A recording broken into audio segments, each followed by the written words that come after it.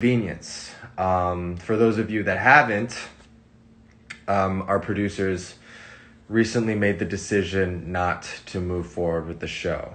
And that statement was released today, earlier on this afternoon. And a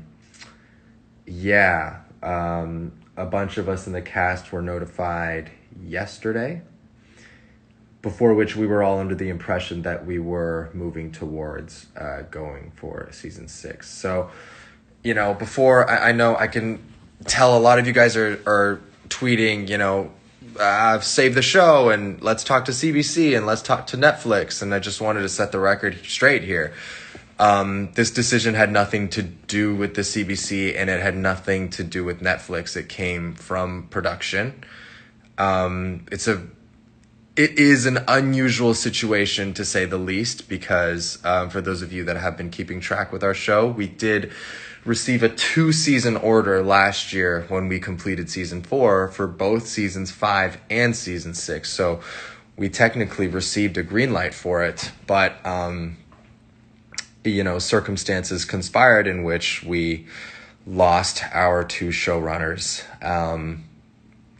and this was something that we were aware of a few months ago, but it was always our intention to kind of move forward from this, and in fact to potentially even take the show in new and exciting directions. And for myself, obviously there's a lot going on in my life right now, but I always loved Kim's Convenience, and I always thought that there was more story to tell with Jung, and I cannot tell you how difficult it's been for me season after season, because I've always felt like Jung had more to offer for the show, and I always, there was always an internal frustration that he was not being given the right stories and the right, the arcs and everything, because, he's the son of the family. He is a Kim, and I wanted so much for him. And before you guys get all crazy, I mean, this stuff happens on every show, right? Every actor can't be satisfied all the time. Of course, we're all going to have our opinions. So that's not to say, go and blame this person or that person. I'm just echoing my own personal frustrations. That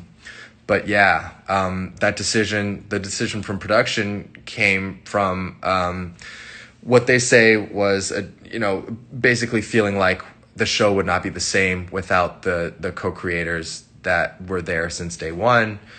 And, that decision superseded the wishes of all of the rest of us. So that's what happened. We're absolutely gutted and heartbroken.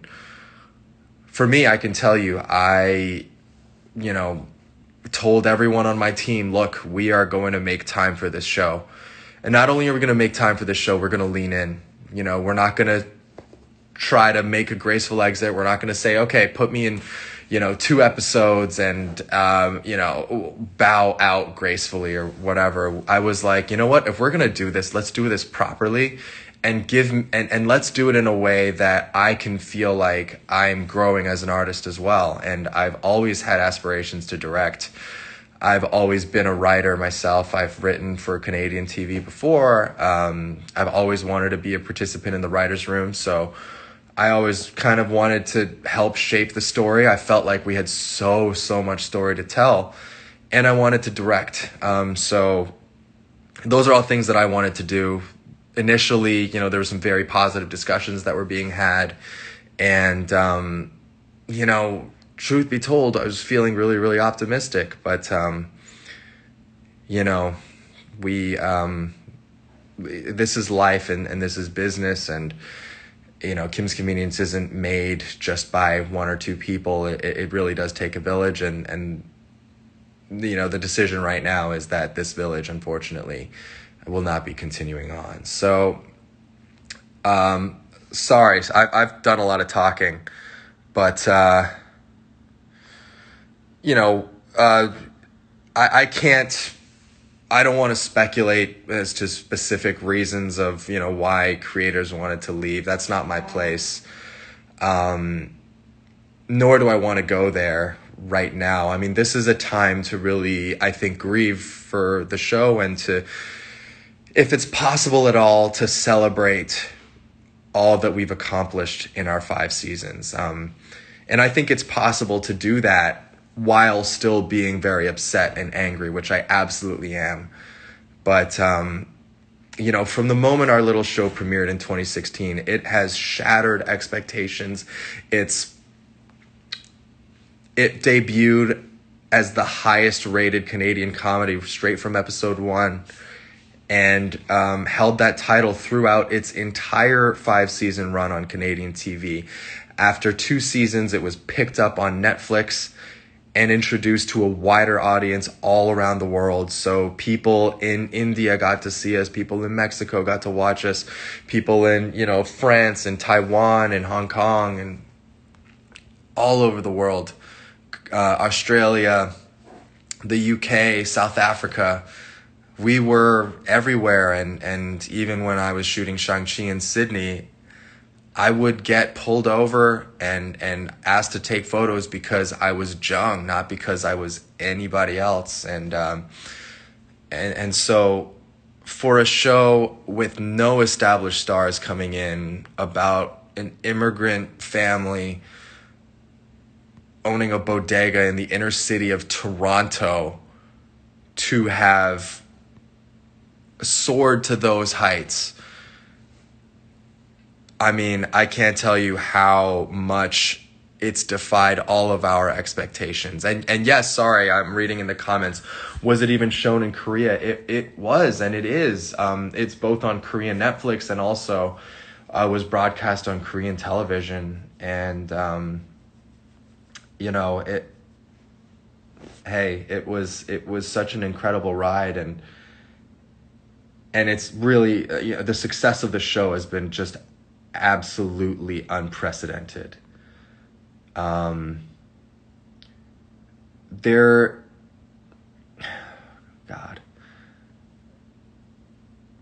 If there is anything that we can take from this show, it's that we have to continue to uplift BIPOC voices and creatives and storytellers, and we have to continue to fight for diversity and inclusion, because this show is the beacon of success for creatives of color and people of color everywhere. It's certainly a beacon of success for Asian Canadians like myself, and really just anybody from the Asian diaspora. And that's precisely why it's so difficult to let it go. I've never had a show canceled on me before. I've died many a times. I jumped off a bridge on a show called Blood and Water. I was molecularly deconstructed in The Expanse. I've been shot a bunch of times. I was shot to death in Dark Matter. But I've never had a show canceled. And even though, from a purely financial standpoint, I will be okay, I can't tell you how disturbed it felt and shocking it felt just to have the rug pulled out from under you. It is a terrible feeling. And especially for a show like this where we saw no writing on the wall. We only saw success and accolades and positive feedback from virtually everybody that we ever talked to about the show. It just hit us like a bus, and it's gonna really hurt, and it's gonna really, really take a long time to process. But for those of you who are just joining in now, I just wanted to clarify that this decision did not come from the CBC. It was not a network decision, nor was it a Netflix decision. So, I mean, how our deal structure works is that we are a Canadian show. We're primarily funded by the Canadian Broadcast Corporation, and Netflix pays a licensing fee to put the show on its various platforms around the world. And ultimately the decision to end the show came from the producer side, which is very unusual. But in this case, we were dealing with two outgoing showrunners who had been with us since day one. And the producers made a decision to end the show, and they didn't believe that the show could maintain its quality without the showrunners. To be perfectly clear, I think I speak for myself, and I mean, I don't want to put words in people's mouths, but I think I speak for a lot of us when I say that we disagree. We felt like there was so much more story to tell, and there are a lot of capable storytellers to kind of put in that position. It is a hard day. I'm feeling very raw and very sad, but I want to still end off in a positive place if I could, and talk about just the success of the show, how many lives it's touched. I mean, it is really special when people talk about your show, and it's not about, oh my God, I love watching your show. I love, which is fantastic, by the way, or you're such a great actor, which I don't really hear that often, let's be real. But to hear something like, I watch your show with my dad, or your show helped me navigate my relationship with my mom. I mean, when we would hear stories like that, it would mean the world to us. It made everything worth it, and that's truly what I'm gonna miss the most about the show. Is not being able to touch people's lives further, and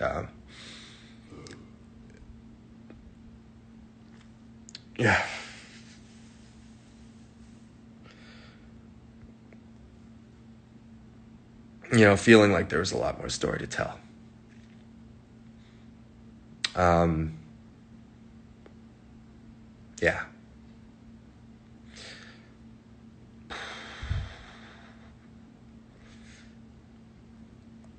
I want you to know that I think the actors are going to be totally fine. I think they've more than proven themselves as, stars of a hit television show. And whether it's Paul or Andrew or Jean or Andrea or Nicole, I know that they'll all go on to bigger things, and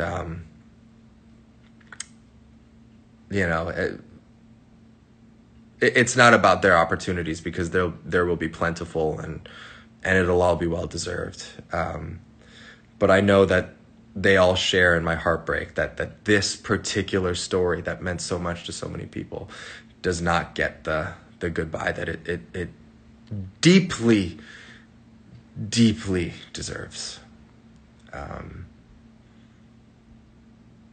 So yeah. Is it the end of the show? It certainly seems that way right now, but I mean, there's always, who knows? They brought Fresh Prince back, they brought Full House back. They brought the cast of Fresh Prince back for a big reunion, and maybe one day there'll be something like that in the cards for Kim's, and I would certainly come back to this world gladly, I've always felt like there's just so much room for Jung in particular to grow. And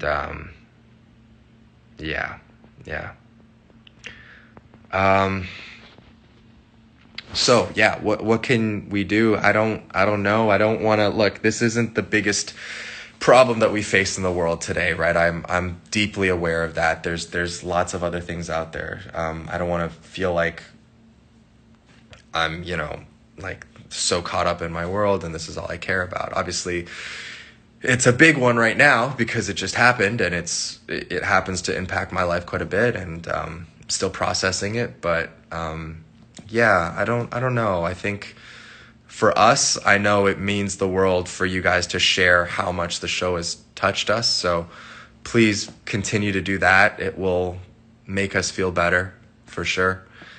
And stranger things have happened, so continue to voice your thoughts on social media. And, at this rate, though, I have to say I don't see a path forward for the show. Because it's not as simple as getting a network on board. We do have networks on board, but, it's not enough right now. And, but what we can hope for is that people can celebrate what the show stood for, can continue to live in its legacy. And, for those of you guys who are hoping, like myself, for an Uppa and Jung reunion, and a reconciliation, imagine what that would be. Imagine that moment and what that would mean for you to watch that on a screen and internalize that and live life by that. Just because you didn't watch two people do it on a TV show doesn't mean that you can't learn that lesson and learn and open up your heart and carry on the legacy and the spirit of what that moment would have been. So that's my best advice to you. Thank you. I can't believe there's still 1,900 people tuning in. I'm deeply, deeply grateful that so many of you guys have stayed on with me for so long. I know I'm not super responsive to your comments right now. And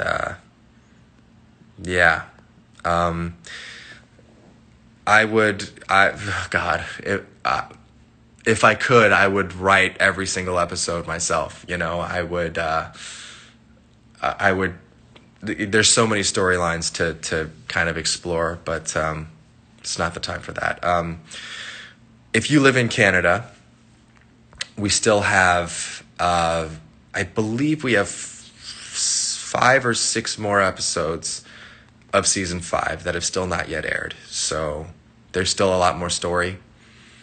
So I would love for you guys to continue to tune in and watch those and make those last few episodes a real celebration of the show and of us.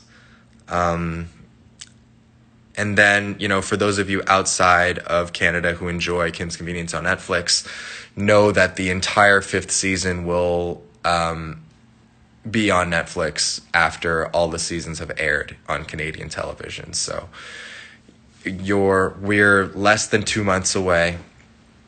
You're going to get to see it. And it's, I look forward to your thoughts. And there's still, some Kim's Convenience content that you have to look forward to. And, that's at least a positive. But yeah, after that, I think it's time to bid farewell. So on that note, thank you so much for listening. It has been an absolute dream to play this character these last 5 years. A privilege unlike anything I have ever experienced. And I will miss you all and the Kims and Kim's Convenience, the store, the characters, our crew, so deeply. So, I love you guys. Say goodnight, Chopa. Say goodnight. Chopa. Chopa's had a long day, all right? She barked a lot at us out in the water.